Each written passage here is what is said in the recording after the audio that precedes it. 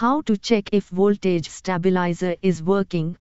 While it's important to be aware of your stabilizer's health, certain checks are best left to qualified professionals due to the potential dangers involved.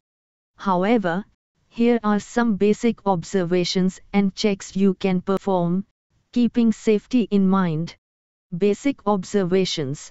Indicator lights.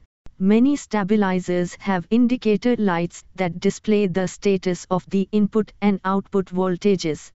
Consult your stabilizer's manual to understand the meaning of each light.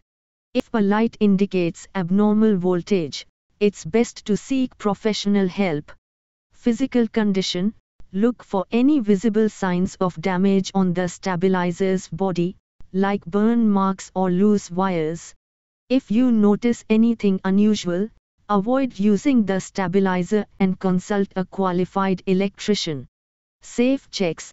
Always consult your manual first. Input voltage check.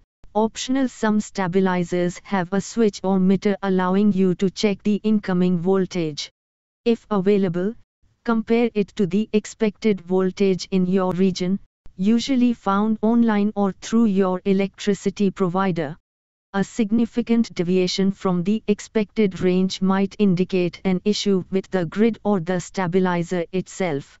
However, never touch electrical components while the stabilizer is plugged in.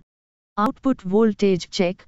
With caution. If your stabilizer has built-in voltage meters, you can carefully observe the output voltage while ensuring all connected devices are turned off.